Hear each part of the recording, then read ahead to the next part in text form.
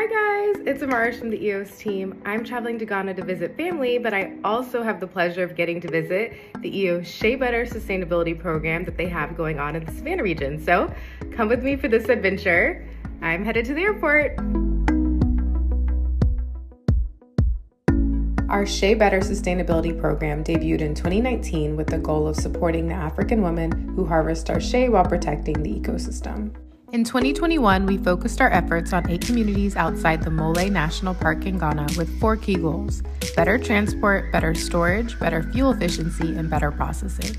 This year, we expanded the program to increase our impact in these communities through 2 key income diversification opportunities: shea soap making and beekeeping.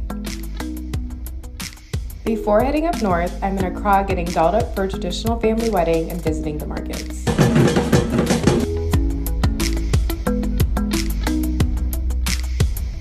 I'm headed up north to visit our Shea Better Sustainability Project. Come with me.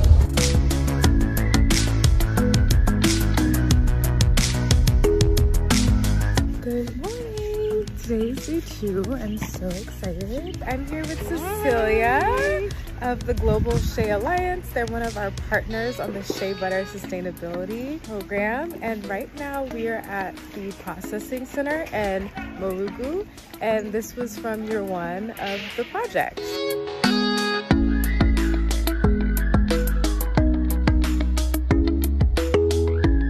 The shea kernels are usually kneaded by hand.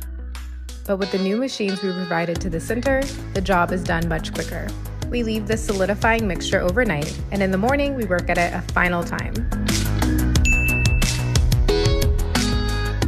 Now we're in Magnori.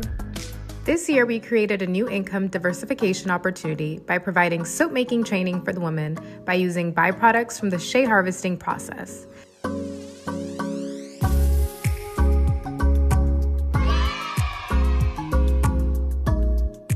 To make the soap, we start by measuring the acidity of the mixture. Then we add color and scent and stir to just the right consistency. Then we pour it into the mold.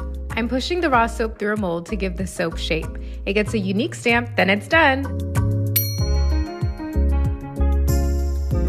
It's day 3, and right now we're in Achibunya. And I can't wait to show you what we're gonna be seeing, what they're gonna be making.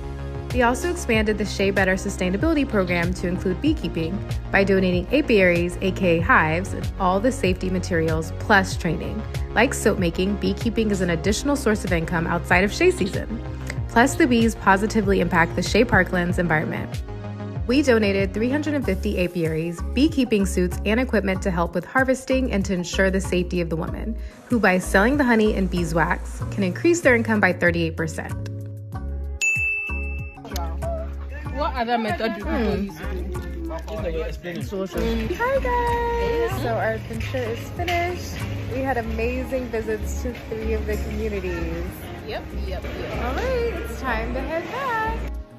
I'm back home now and I am wiped out after that long trip, but I wanted to thank you guys so much for joining me on my trip to Ghana and to my visit to the EOS Shea Better Sustainability Program. I had a blast and I hope you did watching.